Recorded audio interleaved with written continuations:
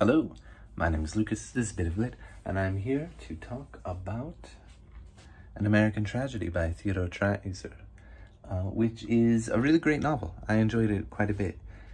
I do think it could have used with some editing, and a good chunk of it could have been cut out. But I overall really enjoyed it. It was very psychological, painfully relevant, and I could, early on in part one, there were some aspects of the way the main character looks at people with wealth or money, far more than he did because he comes from a poor family. It's like, I remember those feelings exactly when I was young, and I hate it. That I felt like that, and I hate that I relate to you, Mr. Clyde Griffiths, because you are far more selfish than I've ever been, and I've been quite selfish in my day.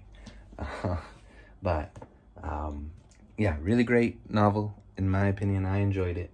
Thought it was still, it read like it was modern. I would not get the Signet Classics edition, though, because the ink smears. Maybe you can see a little bit of the gray. That's the ink from the book, and there are some typos in here. But otherwise, maybe another edition would be much better. This story follows a young man named Clyde Griffiths. He is from a poor family out near Kansas City. His family has moved around all over because they are a family of missionaries who are poor. And Clyde Griffiths is frustrated with religion. He doesn't really care for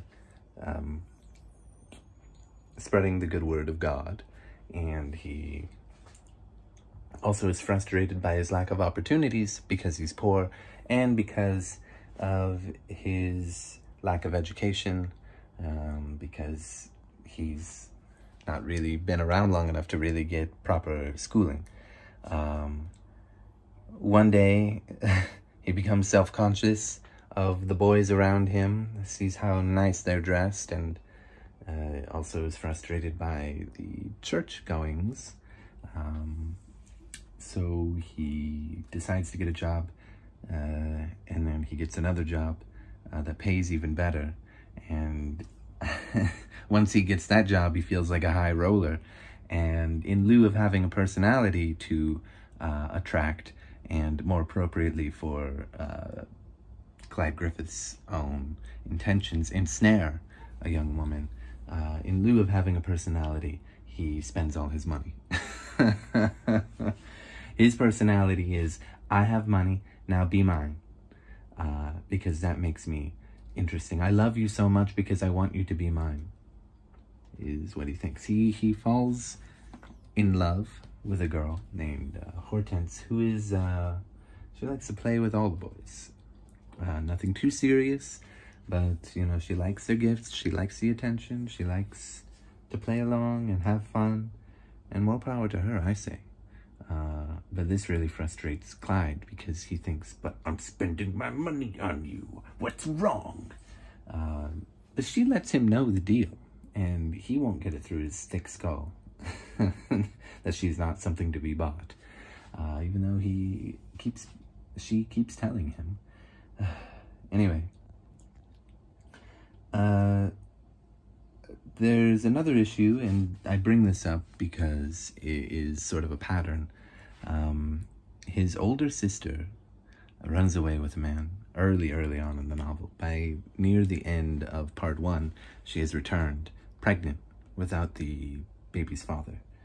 And she is in need of some money, which Clyde has, but he's been keeping that money secret, and his free time secret from his parents, so that he doesn't have to go to church and can spend it all on himself and cute girls like Hortense, who wants a $200 coat, which would have been an enormous expense. She bargains it down to $115, still an enormous expense in 1920, or the early 1920s.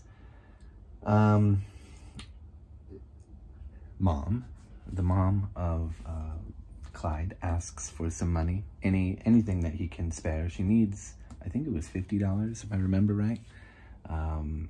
and he wants to help his sister, but he can't help but blame her for getting herself in this situation because he's selfish and he doesn't consider women to be people. He doesn't care about family or anything like that. He eventually feels guilty enough to hand his mother a $5, even though he's got the money that she needs in his pocket. And he gets into a situation where, as a treat for helping to get the coat, or starting to get the coat for Hortense, Hortense agrees to go to Kansas City with him and some other guys and another girl. And she takes great interest in this guy who has taken this car without asking permission, which drives Clyde up the wall. And they have a big fight. When they're trying to return, there's a terrible accident where a young girl is run over and dies within the hour.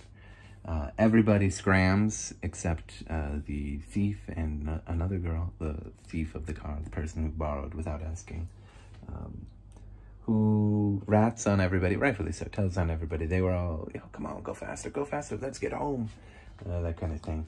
And Clyde runs away. He skedaddles on over to other Midwest towns, Peoria, Illinois, eventually making his way to Chicago. There, he makes an okay living, but it's a little more expensive. He's not making quite as much, but he gets a golden opportunity from an uncle who has a collar-making factory for shirts. And he sees this as his way to make it big. However, unfortunately, his uncle offers the opportunity, but has, maybe in a respectable way, he's getting the job out of nepotism, but he's not going to just promote him through the ranks. Well, we'll get to that. But he leaves his son in charge, Clyde's cousin, Gilbert. He leaves Gilbert in charge of dealing with Clyde. Gilbert doesn't like Clyde because they look just like each other, and he doesn't want to be associated with that. Because he's from a poor part of the family. And I suppose he doesn't want people to recognize Clyde as Gilbert and have an impression of him based on the wrong person. But, you know, and a number of different things he does say. So he gets the worst job, the lowest paying job in the factory, and he's there for quite a while. And he's like really, Clyde is getting really frustrated that his family's not really doing much. And his uncle one day asks about him, having not thought about him for months. And he's like, how's that Clyde boy doing? And Gilbert, oh, he's doing all right. I don't know if he's going to work out, though. And, you know, they're talking, and it seems like, oh, that's such a pity, even though he's working hard and doing just fine. A bit frustrated, but people are beginning to recognize Clyde and want to, you know, they sort of think, wow, if I become friends with Clyde, he's a Griffiths. And if I can, you know, mosey on over and get close with him, maybe some of that success in the family can rub off on me, and my stock can rise, my status can rise, which is exactly what Clyde wants. But he gets really sick and tired of the pores trying to have him rub off on them when he wants his family to rub off on him. Eventually, during Gilbert, I forgot his father's name, Gilbert and the uncle's conversation, Gilbert reluctantly says, I guess we're going to have lunch with him, aren't we? And the uncle doesn't want anything to do with his nephew either. He's, all right, yeah, I suppose so. Arrange it. And it won't do that he's got the worst job in our entire company. We should, what will other people think if we don't help our family out? Which is just really funny. Anyway, eventually he does get a promotion and he's put in charge of a small part of a factory where he's the lead for a whole bunch of young women. And this is where he meets Roberta, who he takes a fancy to, but he's got rules that say, you know, no fraternizing with people who work underneath you. Perfectly reasonable rule, and would have saved him a whole heck of a lot of trouble, and her especially. He likes her a lot, and he wants to be with her, but he never wants to marry her. He's very clear about that with himself, because she's one of the pores, and he wants his stock to rise. He can't anchor himself down. Eventually, because Gilbert is such a bore in a way, such a square and a rude kind of guy, there's another girl, oh gosh, I'm forgetting her name now, another girl that takes great interest in Clyde, and she's from a well-off family. When she first was introduced to him, she was curious about him, but then she found out he's from a poor side of the family. What a pity. But then he gets his promotion. She's thinking, well, wait a second, maybe I can you know, get back at Gilbert in some way, and I'm actually quite interested in him as well. And they sort of form a romantic kind of relationship secretly, because it can't be out too much because people might talk and this kind of thing, and, you know, on and on and on. We've got to be clear about our appearances here now. And, well, the problem is Clyde gets Roberta pregnant. Abortion is illegal. 100 years later, good Lord.